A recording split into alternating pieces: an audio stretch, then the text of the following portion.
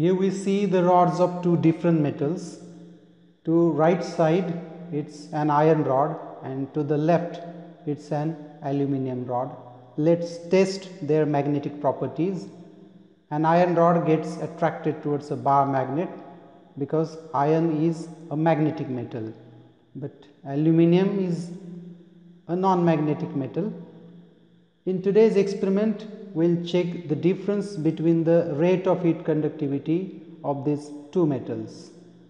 For this, we'll fix some drawing pins on each of these rods, and for fixing these pins, we'll use candle wax, and with the help of wax, here we see some grooves on these rods, and we'll fix these pins here.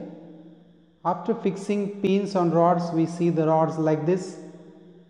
On both the rods, 5 pins have been stuck, and now we'll fix both the rods in this T-shape holder which I have already fitted in a clamp of a stand. Let's fix these rods in the open ends of the T-shape holder. First, aluminium rod to left side, and let's invert it, and then iron rod to the right side.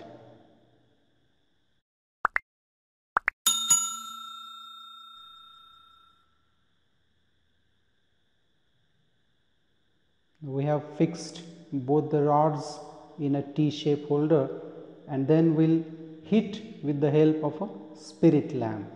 Instead of a spirit lamp, we may also use a candle, but here I am using a spirit lamp for supplying heat. I have placed it at the center of both the rods, and the rods are getting heated. Let's see what happens. We see 5 pins on each rod, and at the center there is spirit lamp. We'll wait. See, 1 pin from each rod has fallen.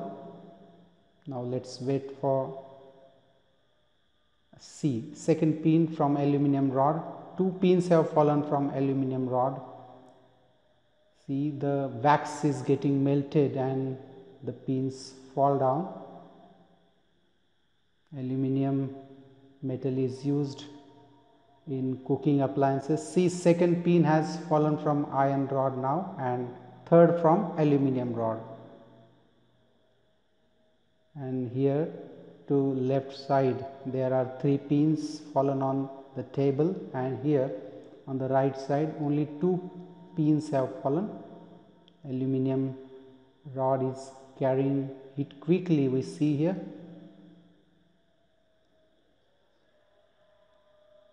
Now 4th pin has also fallen from aluminium rod, and 3rd from this iron rod, and all the pins have fallen from aluminium rod. It shows that the rate of heat conductivity is more in aluminium rod than iron rod.